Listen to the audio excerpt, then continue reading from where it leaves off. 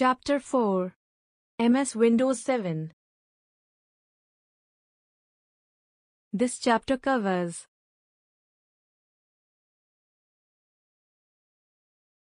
operating system desktop of Windows search programs and files, gadgets accessories of Windows 7 taskbar icons shortcut buttons of Windows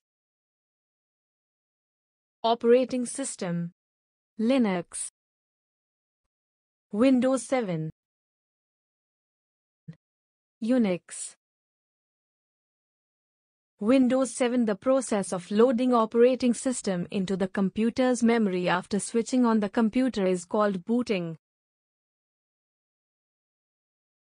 Windows 7. It is a user-friendly software. It is a graphic-based operating system. It has icons for doing things quickly. Programs are organized nicely in files and folders. Desktop of Windows 7. The screen that appears after booting the computer is called desktop. It has four components: desktop background, taskbar icons, gadgets. Taskbar. A long bar present at the bottom of the desktop is called the taskbar. Its components are start button, taskbar area, desk button, notification area. Taskbar display, system tray, show desktop button, quick launcher bar. Start button. It is used to do different activities. When we left click on the start menu appears on the screen. Some of the options of start menu are all programs. Click on the start button. Then click on the all programs. A list appears. Click the program that we want to open.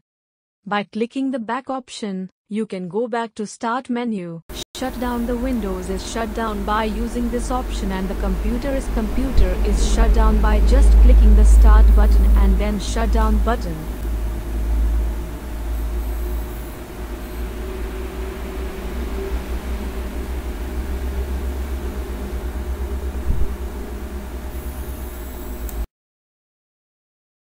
Search programs and files. 1. First click on start button. 2. In search box type the name of file. 3. Click the required file to open it. Icons. Small pictures on the desktop with a label is known as icon. Each icon represent a program stored in computer with a name. Shortcut buttons of Windows. Some buttons present on the upper right corner of an open window. Minimize button shrinks the window to the taskbar. Maximize button. Restore button. Close button.